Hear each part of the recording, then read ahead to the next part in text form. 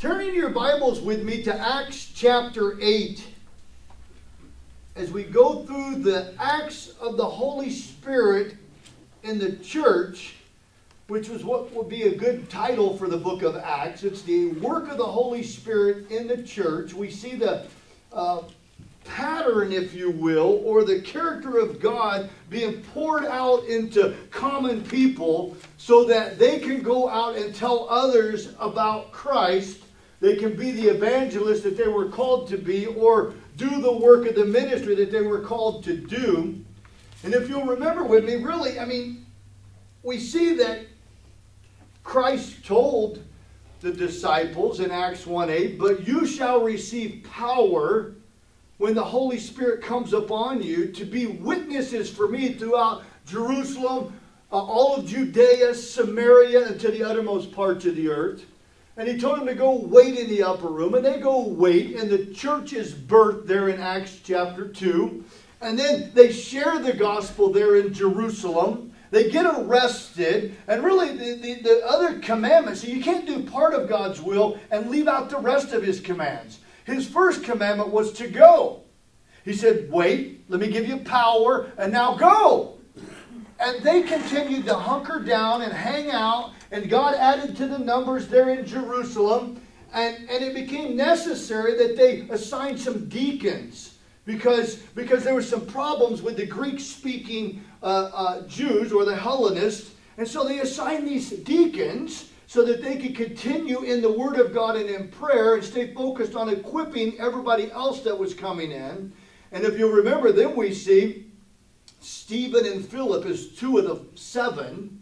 And we get their testimony. Stephen becomes the first martyr. And now in chapter 8 we have Philip, who has went down to Samaria. But why did he go down there? Oh, la, la, la, la, la, I'm going to go down to Samaria. No, because they hunkered down in Jerusalem and they were not obeying what God had told them to do, to go. God allowed persecution to come, and he used the persecution to spread them, to move them. And that's what happens a lot of times. That when you get in a sharp disagreement with somebody, we will see Paul and Barnabas, and it creates two ministry teams. God uses our fickleness and all things for his good for those who love him and are called according to his purposes. So the reason he goes to Samaria is quite simply because he didn't want to get killed in Jerusalem or thrown in jail. And he goes down there and he reaps this great harvest where Jesus had shared in Samaria in John chapter 4 with the Samaritan woman by the well. And he goes down there and they're waiting to hear the truth more fully. And then everybody's getting saved. Even Simon the sorcerer we seen last week, who formerly practiced sorcery. I think it's previously, I think is what it says in 8:9. Previously practiced sorcery. And he gets saved just like everybody else. The words are the same. And then he continued with Philip. What an amazing story that the gospel is for everybody. There's nowhere you can go that God can't reach you. And that's what the gospel of, according to Luke in the book of Acts, fifth gospel sometimes it's called, is wanting to show us and reveal to us is the love of God that reaches everywhere. It's not just for some elect. It's a whomsoever gospel. In fact, we see that in chapter 8 here, today's text, the eunuch that we're going to encounter is from the family of Ham. And then next week we're going to see Paul, who's from the family of Shem. And then the following week in chapter 10, if we get there sometime this year, we're going to see Cornelius, who's from Japheth's family. And so we're seeing that the gospel goes to every single person after God commanded Noah to repopulate the earth. And he had his sons with him, Shem, Ham, and Japheth. And we see every person, every culture, everybody reached with the gospel. In fact, Acts chapter 2, the church is birthed with all Jews. Now we're in Samaria, and they're half Jewish, half Assyrian. In chapter 10, we're going to go into the uttermost parts of the world to Cornelius, who's all Gentile. See, and so the gospel, God wants us to see clearly It's not just, he's not given every detail of every person who's ever saved, but he wants us to understand that it's a whomsoever gospel, that it's for every nation, every tongue, it's for every class, it's for every place. It doesn't matter who you are. If you were born of woman of water, you need to be reborn of God in the Spirit. And he wants us to understand that we can place our lives in these pages and come to salvation no matter who we are. But we must come. Come to me, all you are weary and heavy laden, and I will give you rest. Take my yoke and learn from me. For I am humble and lowly of heart, and my burden is easy and my yoke is light. Christ will do the work, but we must choose to come. We must choose to come. So as we closed last week, we see that Peter and John, who had come down, they left and they were preaching the word of the Lord. As they returned to Jerusalem, they preached the gospel in many villages of the Samaritans. And so you see barriers being torn down also. Watch the barriers come down. Listen. Jewish people didn't even want to go into Samaria. They would go around it. In Christ, they are reaching out to anybody. There's no racism in Christ. There's neither Jew nor Greek nor white nor black nor Scythian nor free, male or female. In the spiritual realm, we are all equal. In God's eyes, we're all equal. At the cross, there's no raised platform. There's no stage. Only Christ is high and lifted up. Only Christ has been lifted up out of the grave. Only Christ has been lifted up into heaven and ascended. He's the one we must lift up. The gospel is for everyone. So revival has broke out in Samaria as the guys go down there, lay hands on, and people receive the baptism of the Holy Spirit. And then as they leave, they're rejoicing and they preach, they caruso, they heralded good news to all the other villages as they returned. Same way they had seen their teacher Jesus doing it. And then verse 26 of chapter 8 in the book of Acts, now an angel of the Lord spoke to Philip, saying, arise and go toward the south along the road which goes down from Jerusalem to Gaza. This is desert.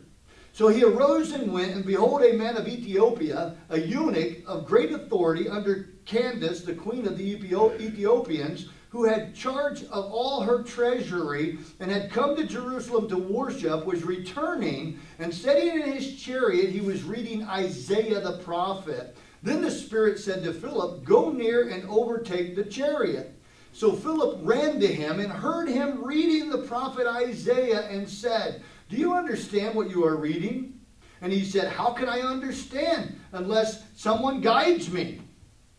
And he asked Philip to come up and sit with him. The place in the scripture which he read was this: he was led as a sheep to the slaughter, and as a lamb before its shearer is silent, so he opened not his mouth. In his humiliation, his justice was taken away, and who will declare his generation? For his life is taken from the earth. So the eunuch answered Philip and said, I ask you, of whom does the prophet say this? Of himself or of some other man? Then Philip opened his mouth, and beginning at this scripture, preached Jesus to him.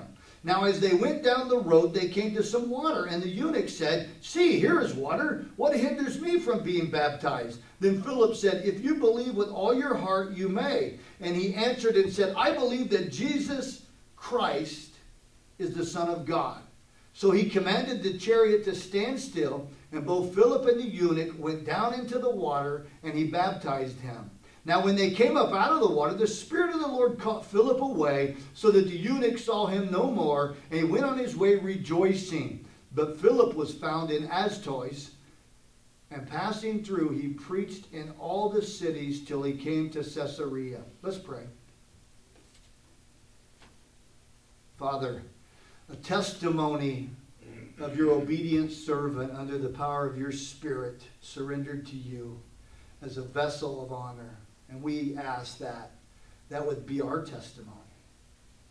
We ask that you would remove anything in us that would cause us not to desire to be obedient to your call upon our lives. And that we would be those who would share the gospel with the people we meet. We give you praise. In Jesus' name, amen.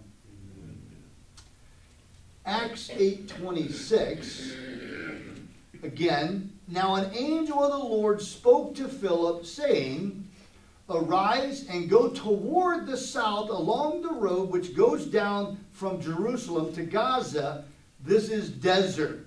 Now you have to really get an understanding here of where he's at, what's going on, because this is something that doesn't happen in the church today. I'm not picking on God's bride, but here is a young man who was serving tables, working in the food bank, talking about Jesus. He had a good reputation in the community, and he was full of the Holy Spirit and full of wisdom. And persecution breaks out, and he heads to Samaria. Maybe he joined a caravan. We don't know how he got there, what made him go to that specific area. But he gets there and revival breaks out. Everybody's getting saved. Even a sorcerer gets saved. Think about this for a minute. And while everybody's getting saved, and maybe thousands, we're not given the numbers, and it's not about numbers. It's about each individual soul. You don't get anything out of this text. Really get that. Because a faithful servant to God is told by an angel, go. Whoa, whoa, whoa, whoa, whoa, whoa, Lord. It can't be you, Lord, because revival's breaking out. Who's going to take care of these people here? You can't send the senior pastor away. See, it would look like Philip is he's an evangelist, we're told in 21:8, but it would look like he's kind of like the senior pastor. We're going to see it again when Paul and Barnabas are separated by the Holy Spirit from the church to go on missionary journeys. See, we do it upside down in the world today. We send out the new converts to go plant other places instead of sending out the pastors and the senior pastors who already have been tested, who already know how to battle, who already know how to fight. Philip is asked to leave so that God gets the glory for the work. God is the one doing the work in Samaria. But when he stays there, then he becomes the rock star, and it looks like he's doing the work. See, you don't need anybody but the Holy Spirit there and a willing vessel to do the work of the ministry in the church today. And it's so important that we understand that, because we often get the understanding like the eunuch has here, that it's a man that gives him understanding. How can I? He says, you understand? We're going to get there in a minute. You understand what you're reading? How can I? Unless, this is the King James, unless a man leads me. That's wrong. It's the Holy Spirit that leads us, not a man. God uses men, but we don't want to get our eyes on the physical, temporal. We want to keep our eyes fixed on the heavenly place, the spiritual, the eternal. I'm a little ahead of myself. And Paul does say, follow me while I follow Christ. But listen, the focus is always following Christ. It wasn't following Paul. The focus was on following Christ and the work of his Spirit and letting him build his church in your heart. So, Philip doesn't argue. Notice, he's told again, go. See, that's the point that God wants to get into his people. Go to other souls. Go to others and tell them this good news. If you haven't, go. Persecution came and he made them go. Now he's beginning to listen. He's learning. Now he says go. No instruction. Look, go into this general area. That's what it says there. Look, he doesn't tell him, go and there's going to be an Ethiopian eunuch and he's going to be down the road with a bunch of other people and he's going to be coming from. He just says go toward. General area, south along the road, which goes down towards Jerusalem and Gaza. And he's got this holy appointment for him. He's got this appointment of one soul. leaves thousands of people maybe that need to be discipled. Listen, Paul says it later to the Ephesian elders. He commends them to the Holy Spirit. He doesn't commend them to a man that's there that looks like he's rising above the rest. He commends them to the Holy Spirit and the work of God in their hearts. And at the end of the day, listen.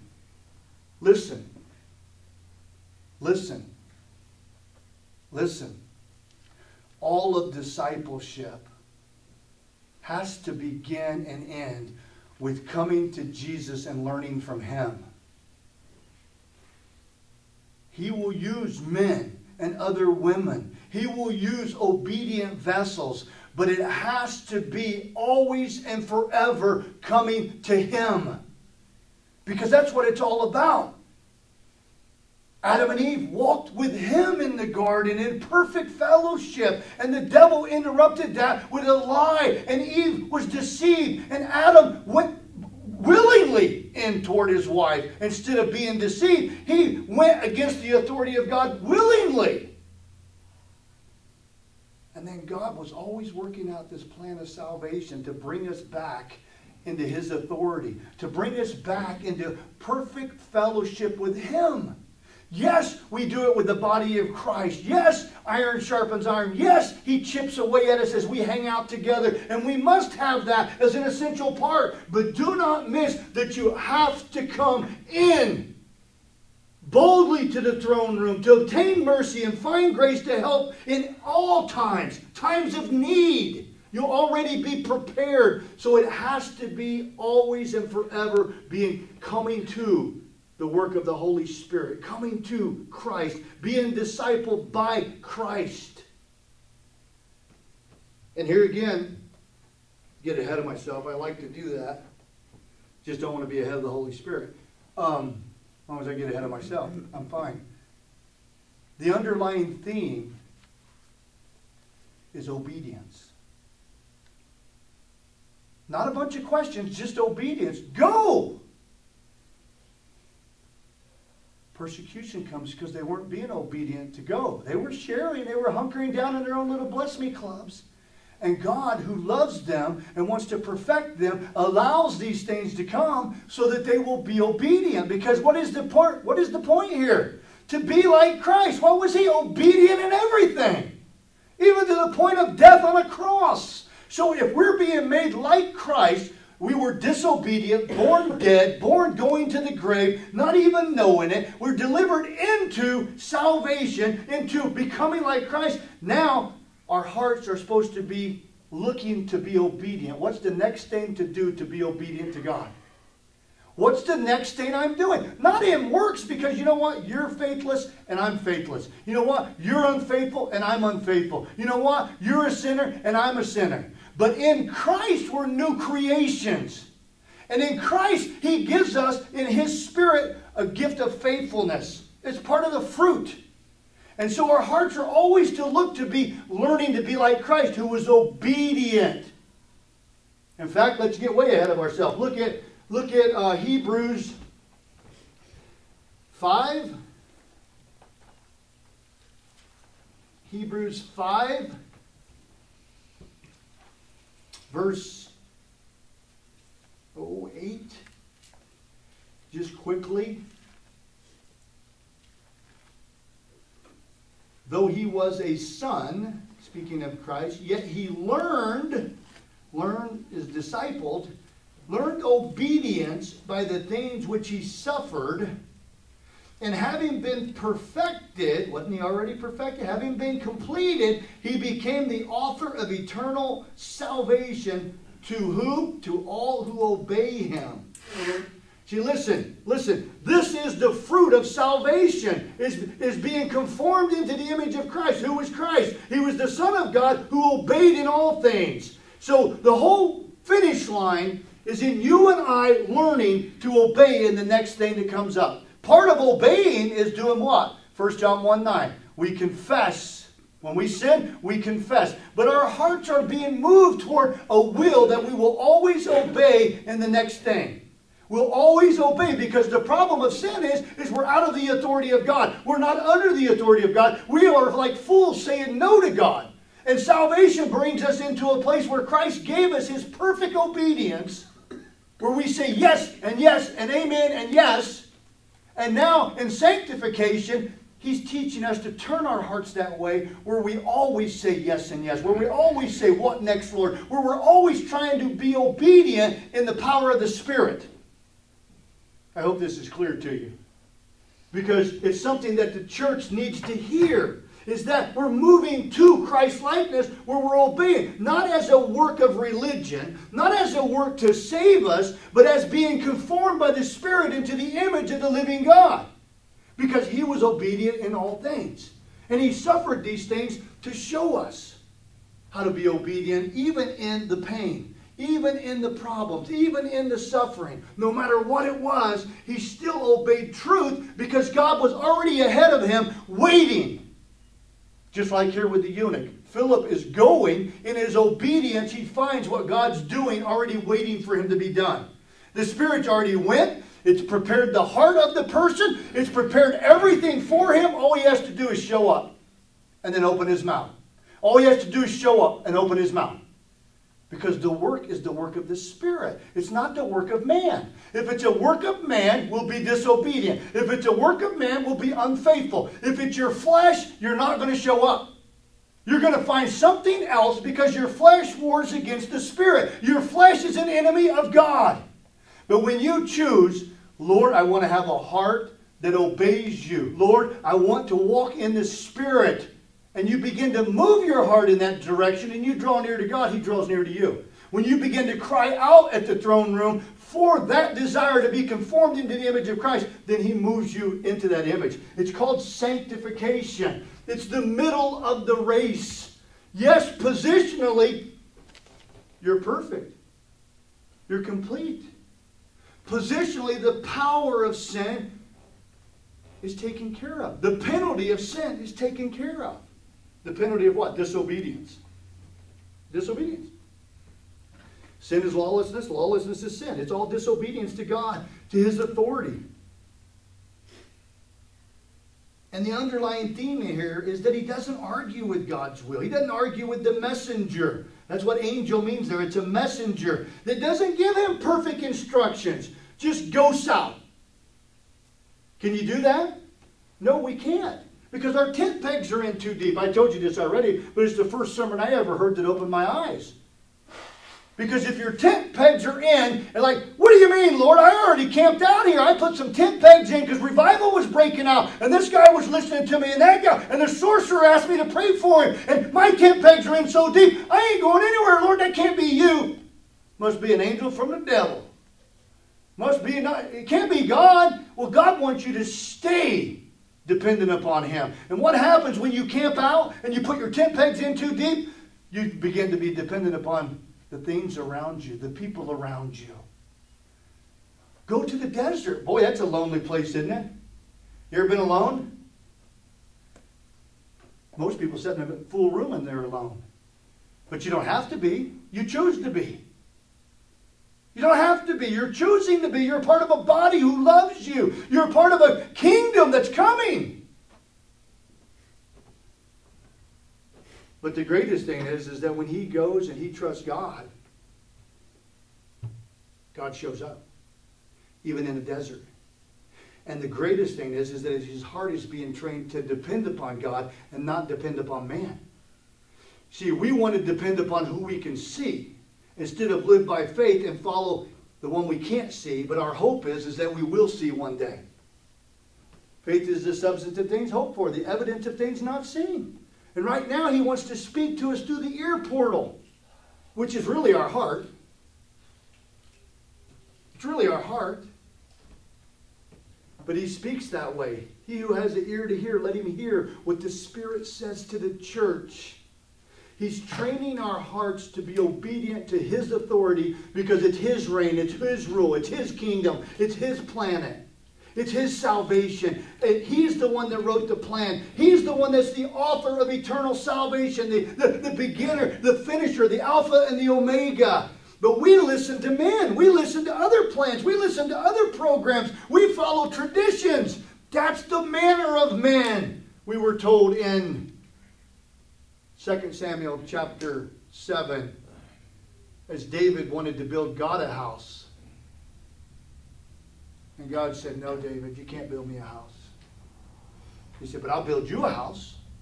See, the manner of man is for us to want to build something for God instead of surrender and let God give us His salvation, to give us His grace, to give us all the riches of His kingdom. We have such pride that we want to build something, Lord. Got my hands all over your bride. Instead of surrendering and letting God build the house. Because He already said, I will build my church and the gates of hell will not prevail. I will build my house. The one who builds all things is Christ. So the hard part is for us to get our hands off of and get our hearts moving toward just obeying the next thing that He tells us to do. And listen, you already know the precious promises of what He's going to do. You already know the blessing. But are we doing what He's already told us to do? And then looking in our hearts for the next thing to be obedient to. Are we in the word, prayer, and fellowship? Are we looking to see what our gifts and talents and abilities are? It's a broken record. I'm not going to say anything new because I don't want people to be drawn to me. So they have to get into the scriptures and have ears to hear and understand what Christ is saying and then come to Him and take His yoke and learn from Him. That's the only way to do it. And the only way to ever build a church is to let Him do it. But if we keep teaching the scriptures and people say, oh, wow, that was really eloquent and they're a good orator and they had a great sermon and I got really excited, but I never came to the throne room. I never learned that the answer is in this book and the teacher is the Holy Spirit and it's a relationship with a loving God who loves me individually. Then you miss the mark. You miss the obedience. You miss the plan. You miss the restoring of the relationship that once was in the garden that was interrupted by disobedience and sin and by the devil. Because that's the whole plan, is to bring us back into heaven with a heart that's looking to, not perfectly doing, but looking to be obedient in everything you know to be true and the next right thing. The next thing He asks you to do. And when you get that heart going, that's how when we see Him face to face, He can justify saying, when you see me, I'll make you just like me. Because you're already moving in that direction. So why take the rest of eternity? Now He can just do it. And then He didn't have robots. He had people that has their hearts turned toward obedience because of the work of the Spirit. Because He first loved us. We should ask Him to help us do that. So, no argument. What does He say? Go. Arise and go. He must have been sitting down, huh? Wasn't getting on no plane. Must have been sitting down. See that? Comfortable. Tent pegs in. Get up and go. It's the command that Christ gave us. Toward the south, along the road. See, I could preach on this one verse for the rest of the week. Goes down to Jerusalem. Jerusalem means teaching peace. To Gaza, which means strong. Means strong. And so it's one of the few words that means the same thing in Hebrew and Greek. It means strong in both of them. They're still fighting over it. This is desert. Not dessert. Desert. You notice how when we do something and we get really good and we have a good meal and we think everything's going good, now we want to sit down and get some dessert. I'm sorry, I'm just making fun. So you remember, this is desert. God will call you into dry places, to alone places, so that you will depend upon Him. I tell this story all the time. I might have already told it this week or last week. If you get tired of my stories, try to remember the principle behind them that I'm trying to get across. First year of my marriage, I don't know if I've told you, my marriage, first year was bad, second year was worse. So, because we were heathens that didn't know the gospel and weren't growing in Christ, and then we began to grow. And God is faithful. 21 years now He's been faithful. Listen, I come home from work, thought I was the man, and I was going to work and coming home, and she was going to fry it up in the pan, and it was all good. And I come home thinking I just worked my butt off, and she said, one of us is leaving. I'm like, what do you mean one of us is leaving? She said, I can't go on like this. And I'm like, well, when I left this morning, it was good. She's like, no, I'm still dealing with that thing 3 weeks ago. Because that's what women do. I'm not being mean about a woman. I'm just saying they're built that way. Us men, 5 minutes later, we done forgot about that and we moved on. Didn't I say I was sorry? You said okay and okay. But no, it's still an issue, huh? So I got up and went to my pastor's house crying. Desert, alone. What do you mean? I'm trying to live for Jesus. I'm banging on his door, sobbing like a newborn convert should sob. Nobody answers. All of a sudden, tumbleweeds are blowing by. It's the desert. I sat down on a pew on his front porch and just cry out to God with all of my heart. And I told you, he's upstairs with his son Josh watching the Three Stooges. But he couldn't hear me in the back room of his upstairs house. But God didn't want him to hear me. God wanted to get me alone in the desert so that I would learn to depend upon God and not man. Man will fail you. That's why you have to come boldly. The veil was rent so you can come into the throne room. You can come into the presence of God. You can get on your face. He already knows anyway.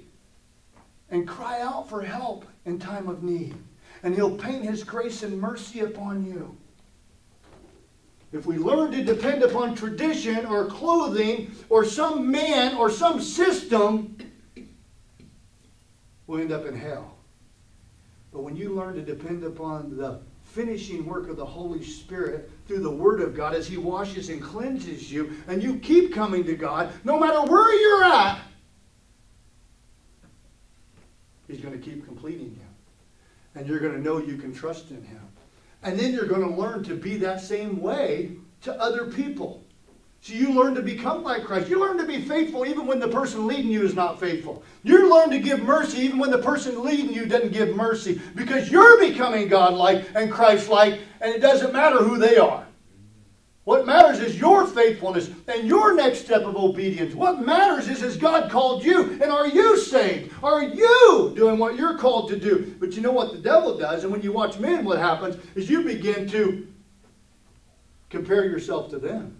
You begin to pick on them. You begin to sell yourself short of the work of the Holy Spirit because now all you're trying to do is be like man. All you're trying to do is reach to where they're reaching, and you'll never get there. You want to reach to heaven. You want to reach to Almighty God. Philip goes because he's learning that when God says go, look what He's going to do. He's going to bring a bountiful blessing of fruit. And He's going to complete the work He started in you. Philip was an evangelist too. I really like this guy because I'm an evangelist at heart. I'm an evangelist at heart. So he goes toward, he doesn't have any specific direction. He's like, okay, wherever I go, I'm going. And wherever I go, there I am. And wherever I'm at, there God is. And I don't need anybody else, just God. Me and Him is a majority. Do you feel that way in your walk with God? Because He wants you to. That's how John is the disciple that God loved. He knew when he was with God, with Christ, that God loved him so much. He knew that intimacy. In the desert. You might be in the desert right now. Cry out to God. Cry out to God. He'll pour water on it. He'll bring fruit in the desert. He just did it to the entire nation of Israel. Used to be a desert. Now they're the foremost authority on exporting flowers. He brings water in the desert, in dry, arid places. He pours out His Spirit and He produces fruit. He brings life from death. We got to get this. This is not some game. This is not another book. It's not a story. It's the testimony of the living God. And what He's doing with His people, His creation, restoring them to righteousness and wholeness and completeness with a hope and a future. Now, I'm not trying to cheerlead you into just grunting harder. I'm wanting you to see that if you get in the Word and you come to His throne and you cry out to Him, He's a God who hears. All other gods don't hear. They can't hear. They're dead. They're fake. They're false. This God hears and He answers from heaven. This God not only answers, He came down and died for us. This God not only came down and died for us, but He ripped the veil so you can come up to Him. And He's made His home in your heart if you believe in Him. He's made His home in your heart. And He just wants you to come and trust Him. You can't trust man. How many people have been betrayed? Don't raise your hands.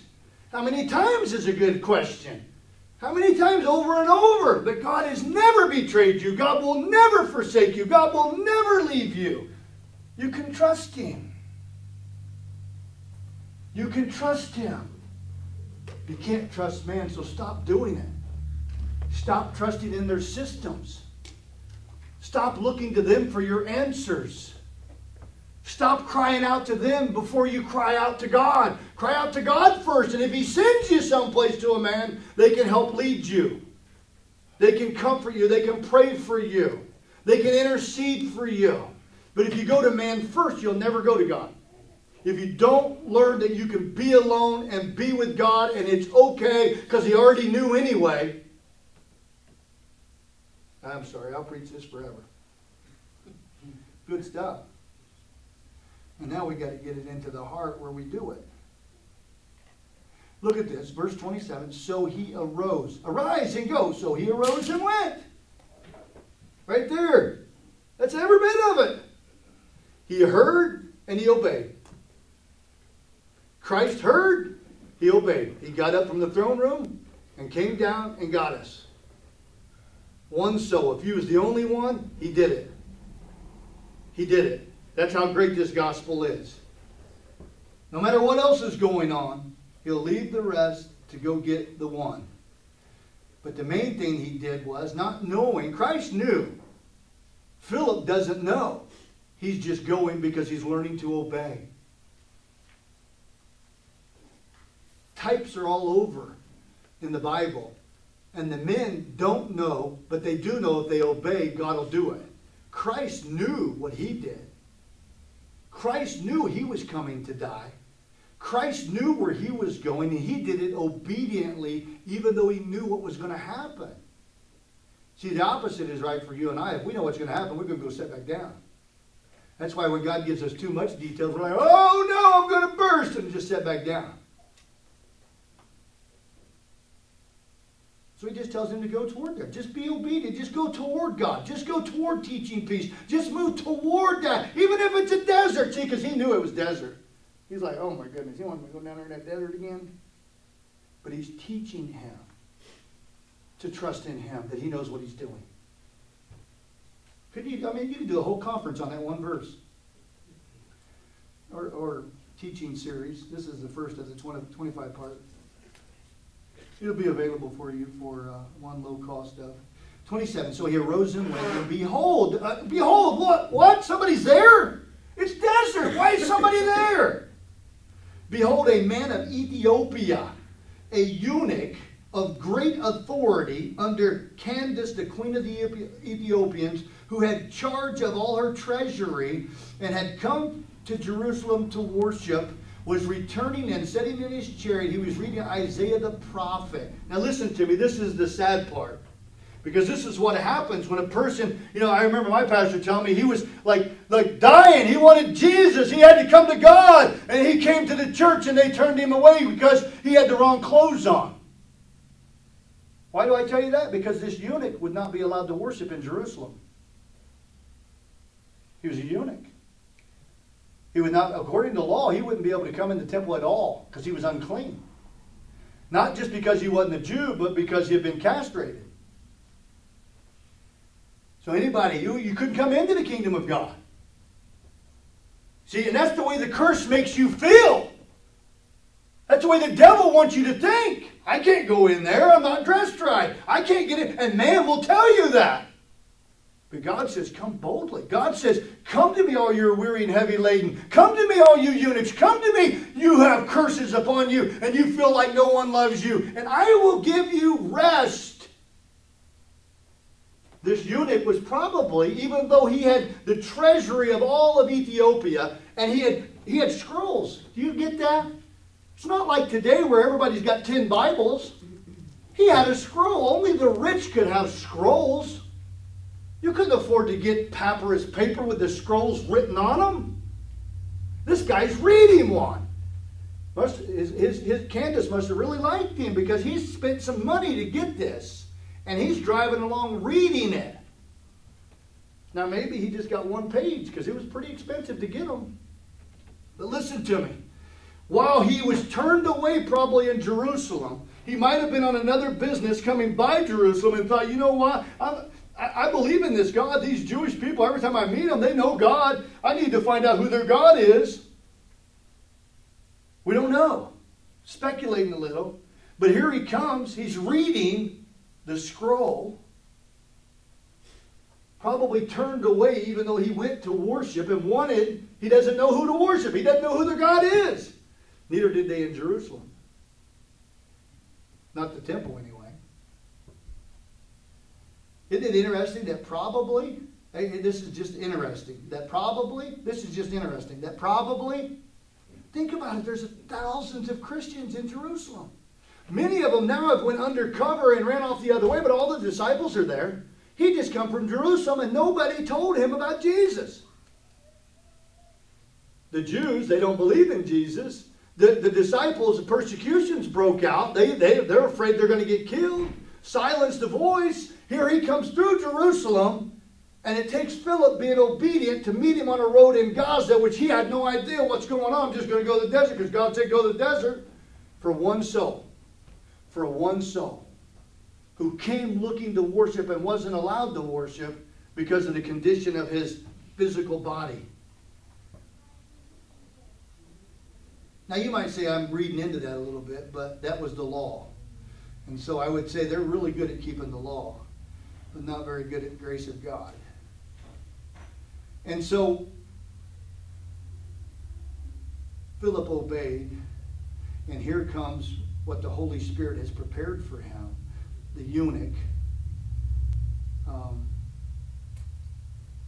driving by. He was returning, it says in verse 28. He's in his chariot. Now, I don't know if they're carrying it, if there's horses pulling it.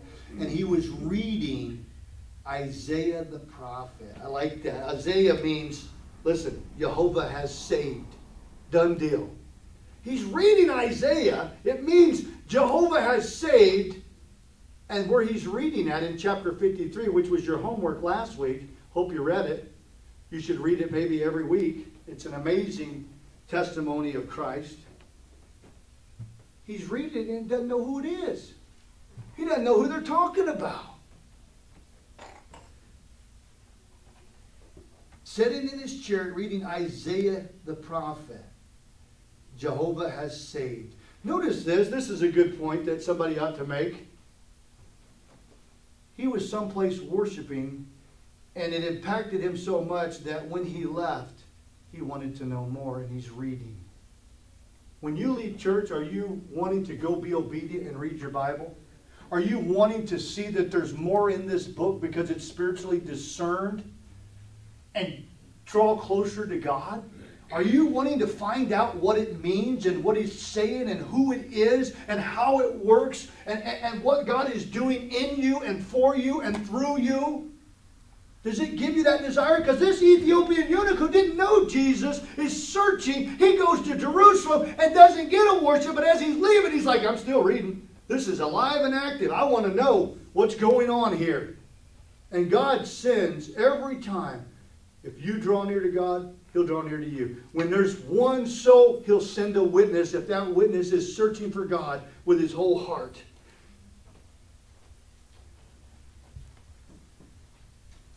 I think it's an amazing testimony. You guys, if I say story, it's okay to say, oh, Pastor, stop that. Because it's a testimony. And we have to remember it's a testimony.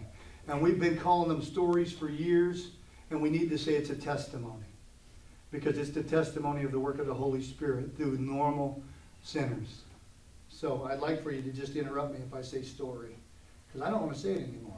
Because it's not a story. This is not a movie from Hollywood. This is not a book off the shelf that anybody could write. This is written by the Holy Spirit. And He's given testimony of things that happen so that you and I can have them as examples of what we should do and not do and who God is and will always be because He's unchanging.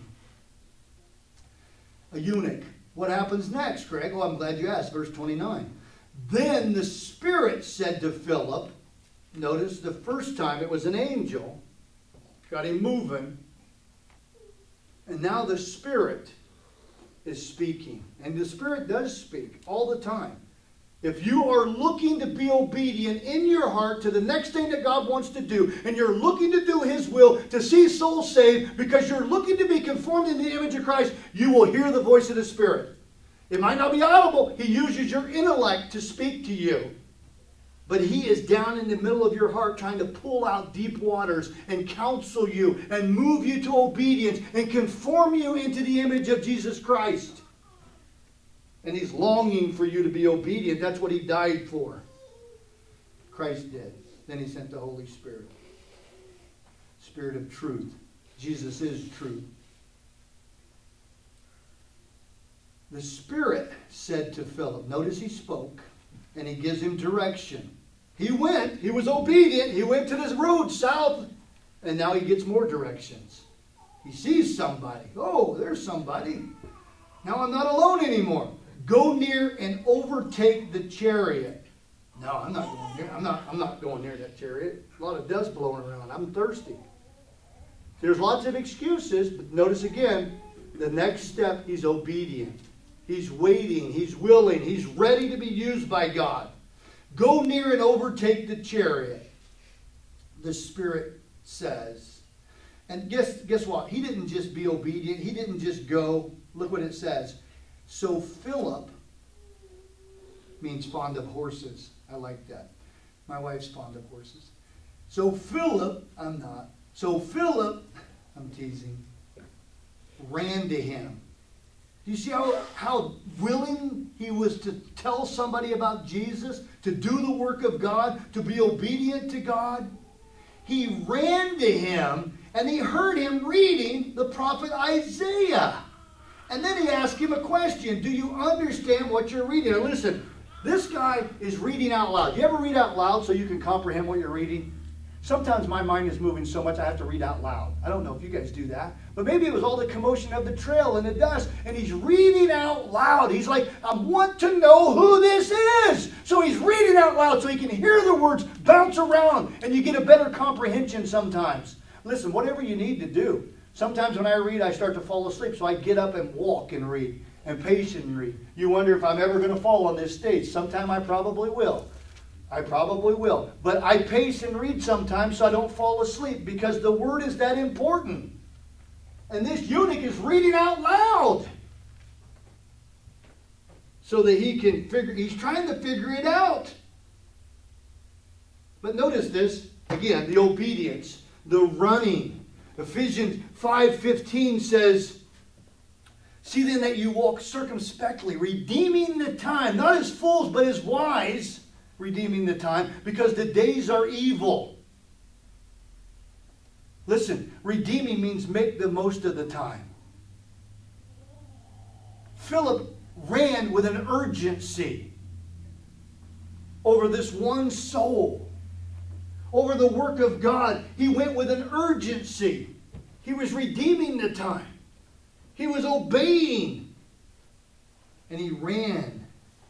When's the last time you ran to somebody to tell them about Jesus? Do we understand that the whole work that we're doing is for the saving of souls? The work that we're doing is not to amass a bunch of earthly treasures. The work that we're doing is for the saving of souls. And I know sometimes this can be a really heavy message. But the most important thing is the saving of a soul. If it were not the most important thing, God would not have gave His most prized possession, His only begotten Son, to save souls.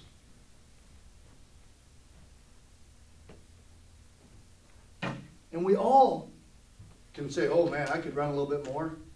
I could talk a little bit more. I could read a little bit more. Right answer. So then is that your next step of obedience? Is that the next place to go to the throne room and say, Lord, make me more concerned about souls? Help me to be more concerned about the work of your Spirit. That I would stop being sucked into this world because it's not a playground. It's a battlefield for souls. And Christ has already paid for all of them. And all they need to do is hear. And how will they hear unless there's a carousel that would herald good news? How will they hear unless somebody tells them? How beautiful are the feet of one who preaches the gospel. That's what we're called to do. That's what Christ came to do. And that's what he wants to complete in us as he makes us just like him. And we take our next step of obedience by the power of the Holy Spirit, for the work of the Holy Spirit, for the perfecting of the saint. So we can finish the race and hear, well done, good and faithful servant. So he runs to him, and he heard him reading. Faith comes by hearing, and hearing by the word of God. He drew near in the word of God. And the prophet Isaiah, and said, do you understand what you're reading? Now listen, in the King James it says, and he said, how can I unless a man guides me? Anybody get the King James? Say amen. Is that what it says? Amen. Mine says, unless someone guides me. And he asked Philip, see, here's a guy looking. Here's a guy looking to know what it says. Somebody out of nowhere is out in the middle of the desert. And he's like, oh, I got a clue. Stop a carriage here for a minute. Come up here with me, Philip. He didn't know his name. Come up here with me. See, when somebody's sharing the gospel, do you listen to them? Are you looking to get answers? See, that's what this is for today. Sunday service or a Bible study or something like this is for the equipping of the saint for the work of the ministry. What's the work of the ministry? It's the ministry of reconciliation to save souls. There's no other work. See, we get lost in the tradition of church. We get lost in the ministry. We get lost in the repair and the building and everything that's going on. And we forget that it's for the saving of a soul. None of the dust means anything unless we're looking to be obedient to God and let the Holy Spirit prepare hearts so that their souls can be saved. Just because they enter into the work you're doing, just because they start coming to church, just because they're sitting next to you does not mean they're saved.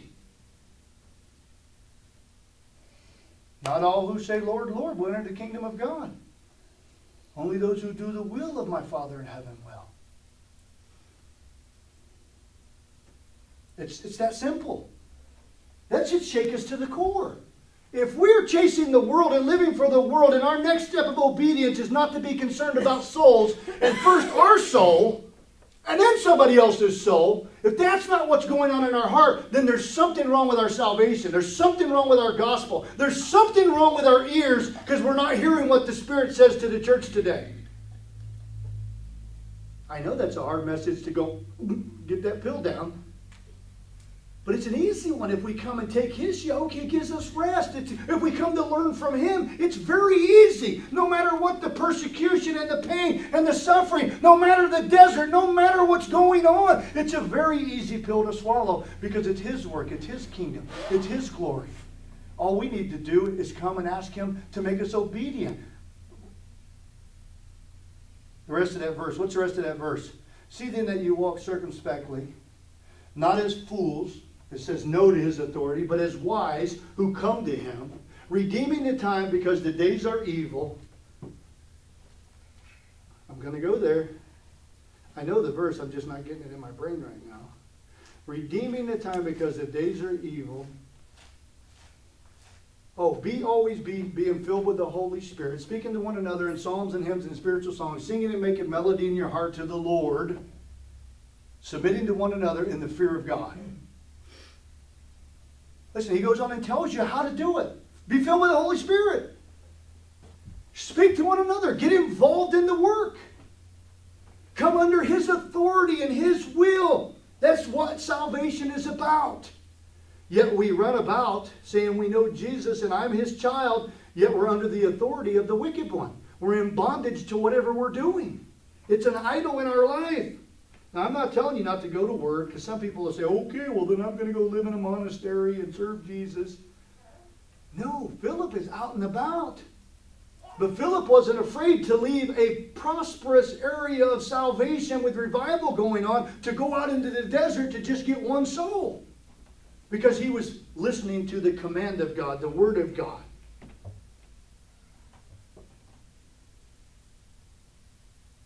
The first thing that person who's looking for God does is read. And faith comes by hearing, and hearing by the word of God. And it's not a man that guides, Look what he says. How can I unless someone or a man guides me? And he asked Philip to come up and sit with him. When's the last time you sat with somebody over the gospel? We do it every Friday night. When's the last time you sat with somebody in their living room with a cup of coffee, talking to them, reasoning in the scriptures to help them? But listen, I'm not being mean here. That's what Christians do. And if we're not there, then we should be looking for the next step of obedience so we can be there. And if you think you don't know enough, that person who's unsaved is still blind. And you were once blind, but now you can see. So you know more than they know. But it's a heart toward being obedient. It's a heart toward seeing the ministry of souls. It's a heart toward doing the kingdom of God and the will of God. And that's what the Spirit does when you let the Spirit do it. He guides you. And that's the point that's made here. Is that it's the Holy Spirit that guides, not man. Now the Holy Spirit will use obedient vessels to do the work, but it has to be a work of the Holy Spirit. John 14:26. John is backward. Look at John 14:26. Jesus speaking to his boys before he leaves. But the Helper, you need some help? The Holy Spirit, you need some counsel? Whom the Father will send in my name. Now what's that mean? His name is his character, his nature, his will. It's his authority. It's his honor. He will teach you all things. Somebody get a calculator. How much is all? Type that in. All things, and bring to your remembrance all things that I said to you. Peace I leave with you. My peace I give to you. Not as the world gives. We're looking for the world for peace. Not as the world gives. Listen, he wants to give us rest. He wants to give us peace. And then we can come to the throne. We can learn to be obedient. We can learn to be like Christ if we listen. But it's the Holy Spirit that does the work through obedient vessels. And we should look to be obedient to do the work of God.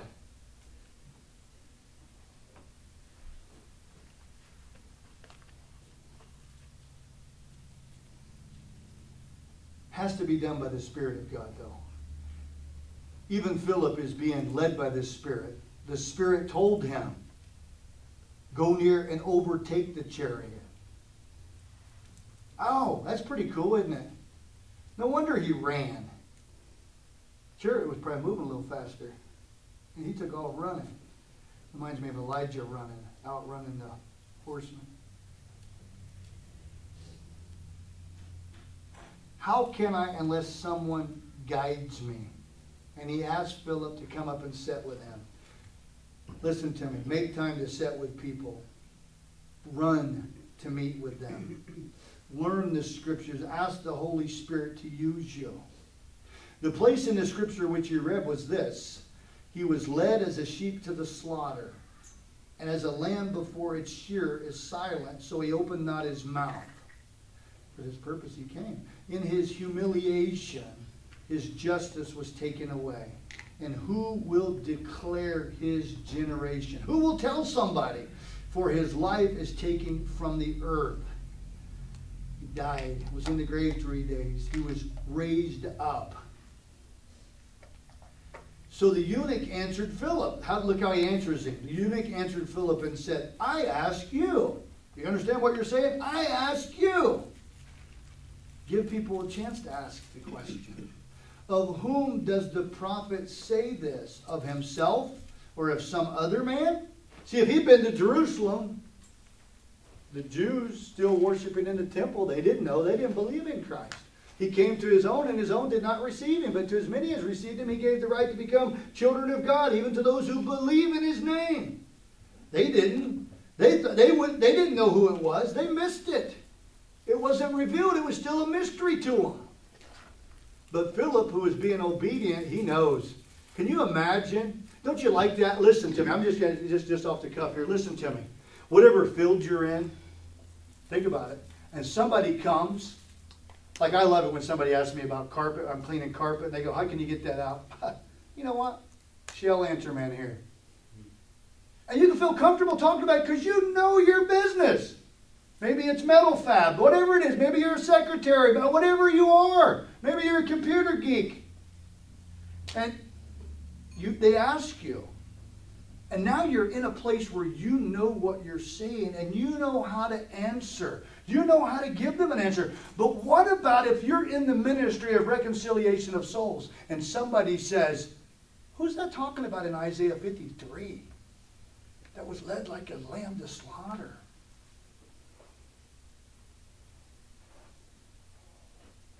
Can you give them an answer to the hope that is within you? Philip is living it.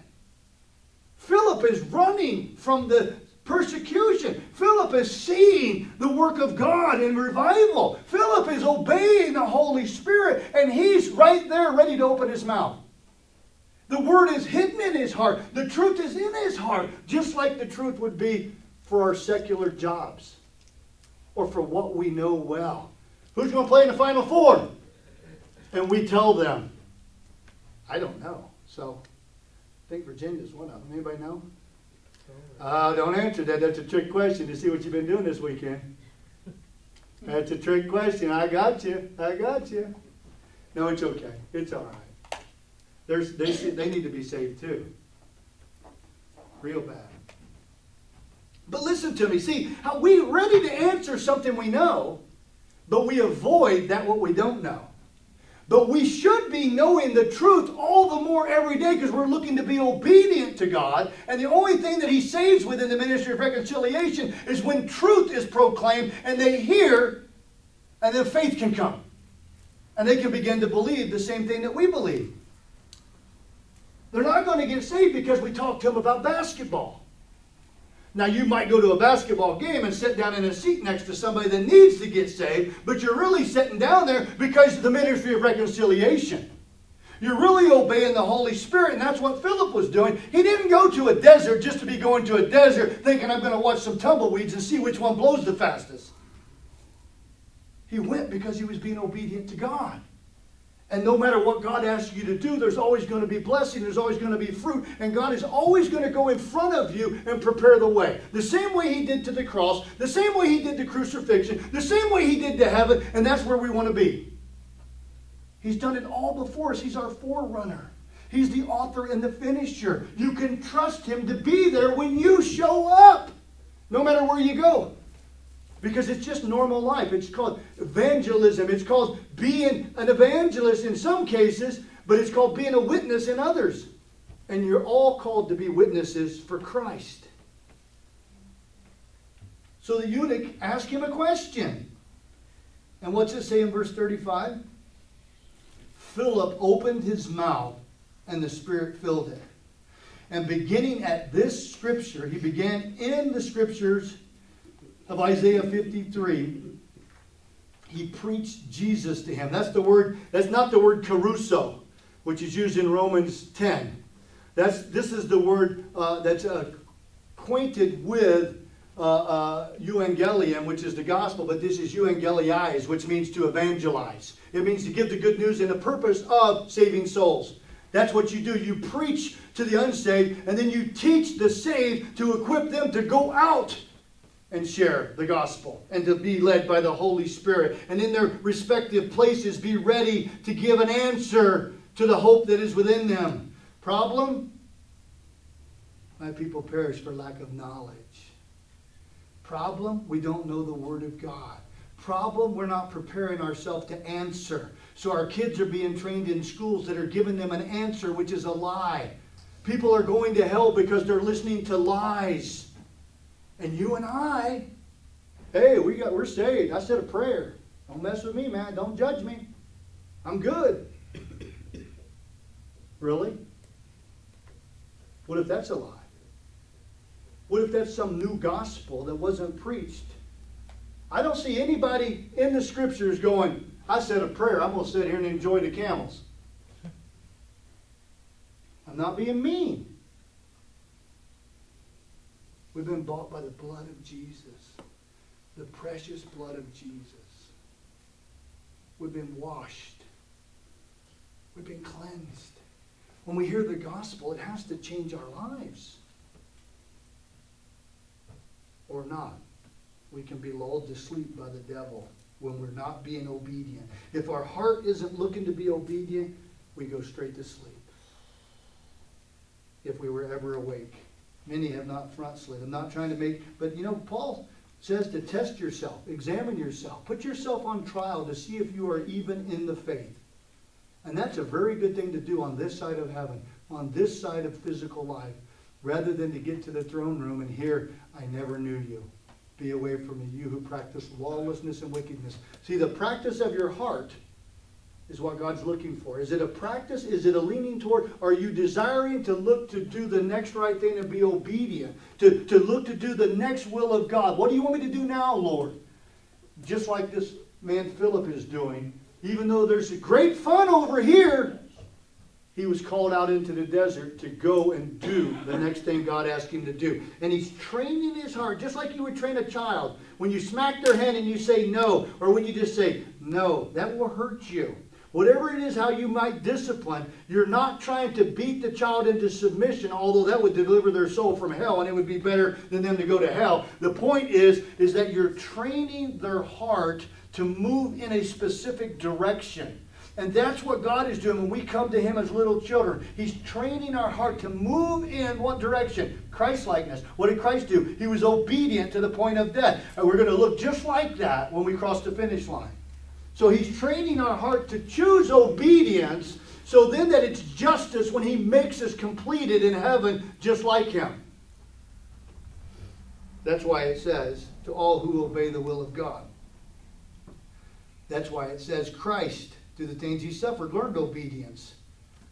And then He gives salvation to those who obey Him. That's why He said, go and make disciples. Well, actually, He said, all authority. See, it's because it's about God's authority. It's been given to me in heaven and earth. Go, therefore, and make disciples. Baptize them in the name of the Father, the Son, the Holy Spirit. And do what? Teach them to obey. I mean, we can't leave obedience out. It's a heart that needs to be obedient. Let's close up. So Philip opened his mouth. And you're like, oh, if he'd shut his mouth, I heard enough today. He opened his mouth. And notice that, I mean, you know what? This eunuch didn't shut him down. He wanted to hear more. He was hungry for the Word of God. And beginning at the Scripture, he preached Jesus to him. If I be lifted up, I will draw all men to myself, Jesus said. He preached the Lord is salvation to him. Isaiah, they're reading the Lord saved, and he preached the Lord is salvation to him. So he would know who it was. Answers it in the names. Now as they went down the road, they came to some water, and the eunuch said, see, here is water. What hinders me from being baptized? Then Philip said, if you believe with all your heart, you may. And he answered and said, I believe that Jesus Christ is the Son of God. If you believe that this morning, what's the first step of obedience? See, Son of God is a messianic term for the Messiah, the provision of God for the sin nature that was coming. It's an Old Testament that the Son of God would come.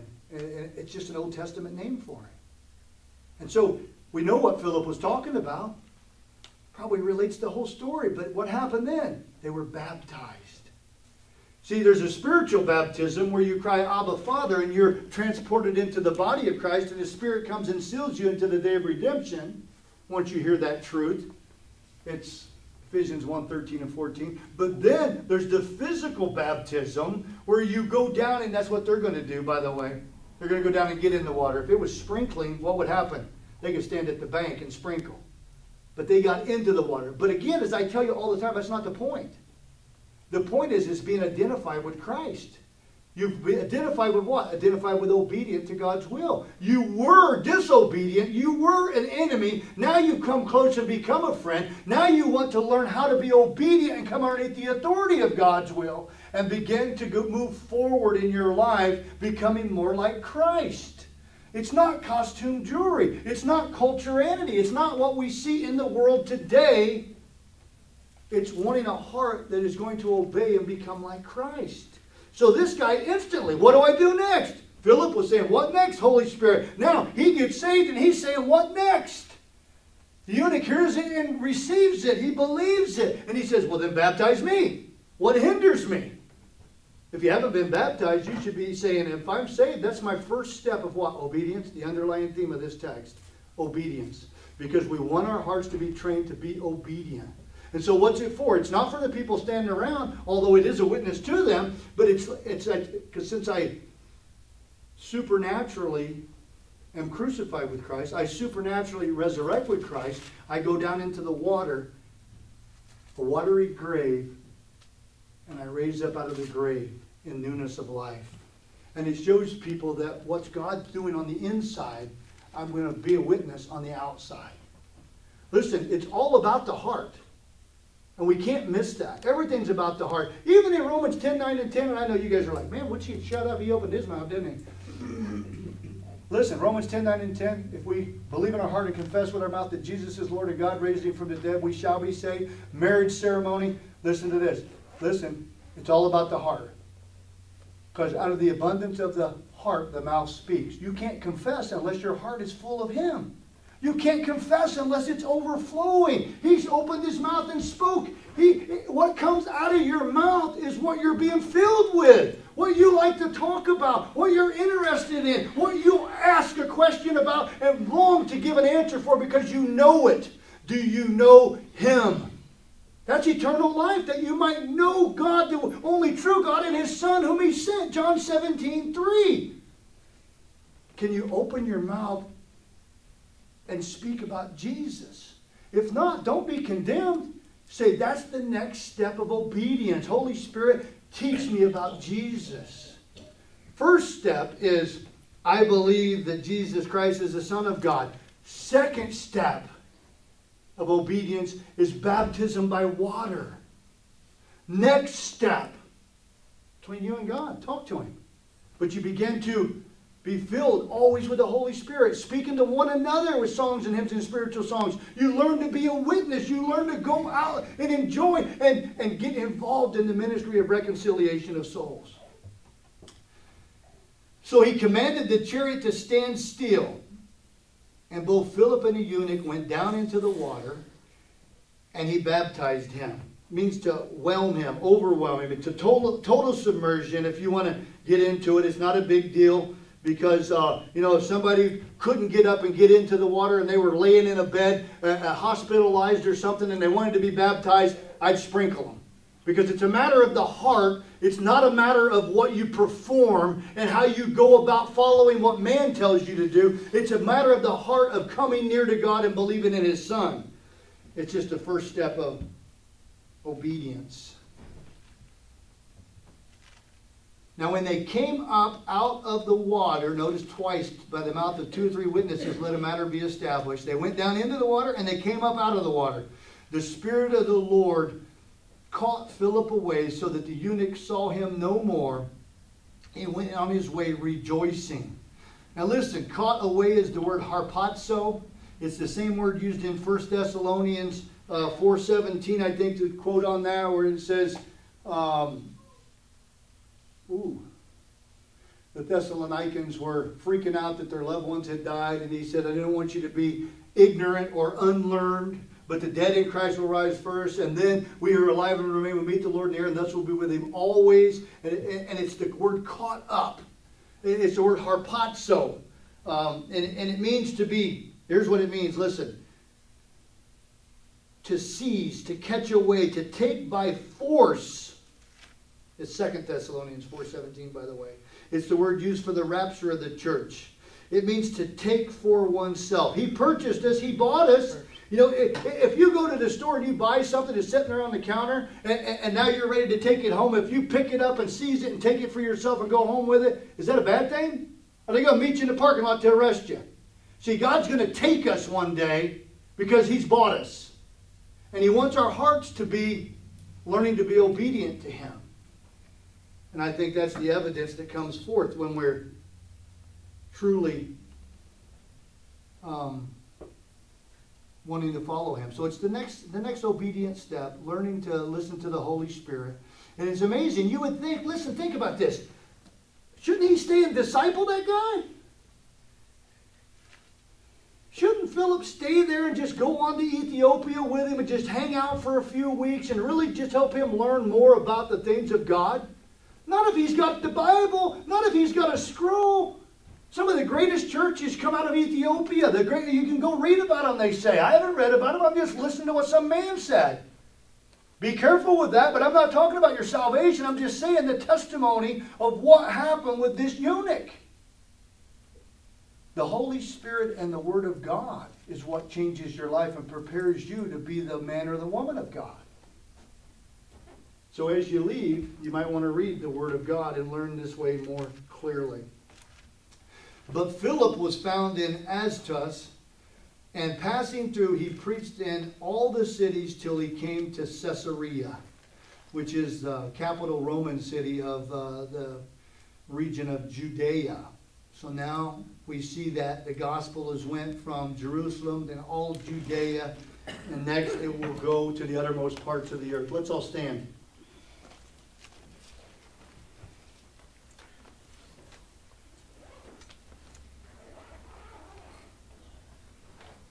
If you've said, I believe that Jesus Christ is the Son of God, and He's the Messiah, He's the provision for the sin nature, what is your next right step? What would you do next in drawing near? Ask the Holy Spirit to guide you in the Word of God. Get involved in the Word, prayer, and fellowship. And use your gifting, your supernatural unction, the 1 John tells us, to go out and be a part of winning souls to God.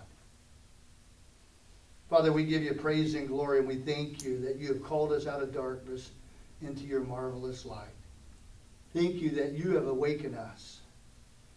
We pray that you would help us to walk circumspectly, redeeming the time, not to be as fools, but as wise.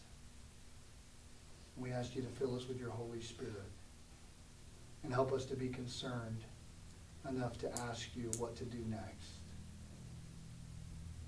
Thank you that we can come boldly to your throne of grace to obtain mercy and find grace to help in time of need. Pour out your Spirit. In Jesus' name, amen. The Lord bless you. You too. You feeling okay?